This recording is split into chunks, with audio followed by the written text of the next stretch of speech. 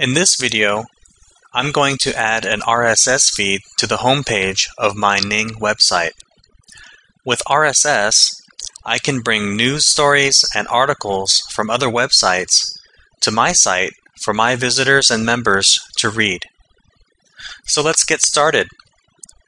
As you can see, I'm at the homepage of my demonstration website, thaicycling.ning.com. The first thing I need to do is to add an RSS box to my homepage.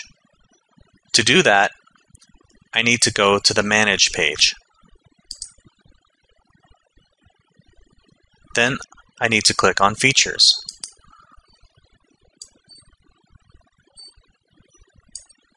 I'm going to add an RSS feed to the middle column of the homepage and have it on top of the other boxes. So first, I need to drag the RSS box from the left to the middle column and place it in the order that I want. In this case, I want it on the top. Now click Save. Let's go back to the home page to add the RSS feed. So you can see the RSS box is here on my home page, but there's nothing in it. I need to add the address for the RSS feed. To do that, I need to click on the Edit button. Here are the RSS box settings. I need a title, so I will call this Mountain Biking News. Now I need to enter the URL of the RSS feed. So I will need to copy the address of an RSS feed and paste it in here. I don't have one yet, so let me open up another browser window and get an RSS feed.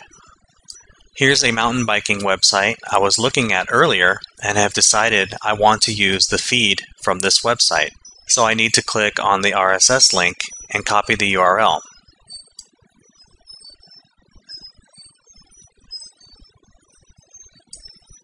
Here it is. On this site, there are several RSS links. If you don't know which one to choose for your site, you may choose RSS 2.0.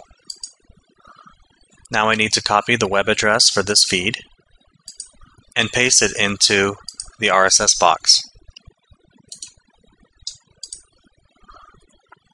The next option is for displaying the feed items.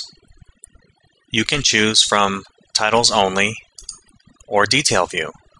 The Titles Only option displays only the title of the article, which people must click on to read the entire article. The Detail View option displays the first paragraph or the first few sentences of an article to give the visitor a little bit more information on what the articles are about. The visitor can click the title of the article to read the rest of the article. I usually use Detail View in my websites. It gives my members and visitors more information about the article.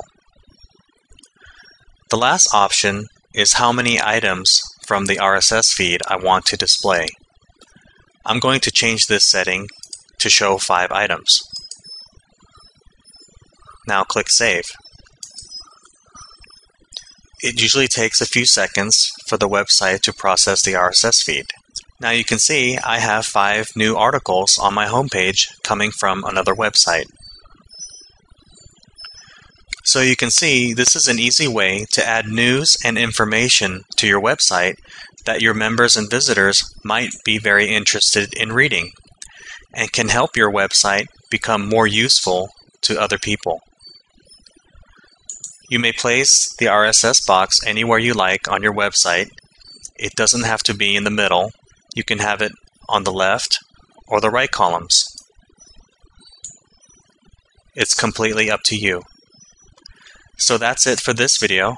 I hope that you have found it helpful, and thank you very much for watching.